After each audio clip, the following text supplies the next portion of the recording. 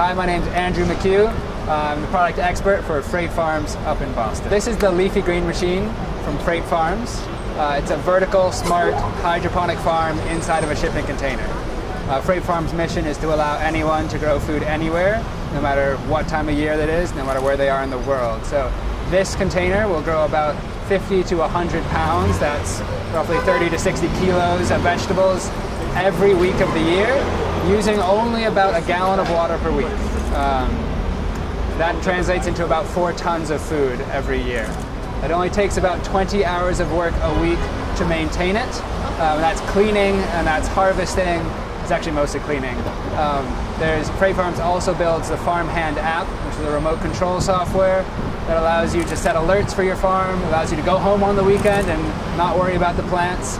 It also connects you to our support team in Boston and to our network of 170 farmers worldwide who are sharing knowledge about how to grow inside of these containers.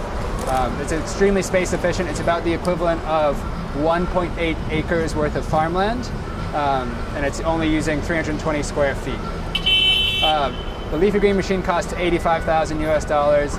Typically, if you're in North America, you should budget about $100,000 to get the project going. Anytime you get on a boat, it's a little more expensive, but you're always all in for under 110, 115. It depends on the price you get for the produce.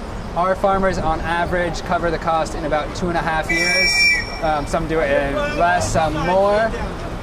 Just depends on who you're selling to, what you're selling, where you are in the world. But that's about 10 times faster than you pay off farmland if you purchase land. So in this unit, which we landed here in New York for the Wall Street Journal Future of Everything Festival, we're growing baby radishes, we're growing wasabi arugula, we're growing about 3 different kinds of lettuce, Swiss chard, kale, and a few edible flowers. We'll start all our plants from seed in the farm. It takes about 7 weeks to get from seed to first harvest, but we divide up the farm thereafter, so you always get the same harvest every week. So we stage the harvests.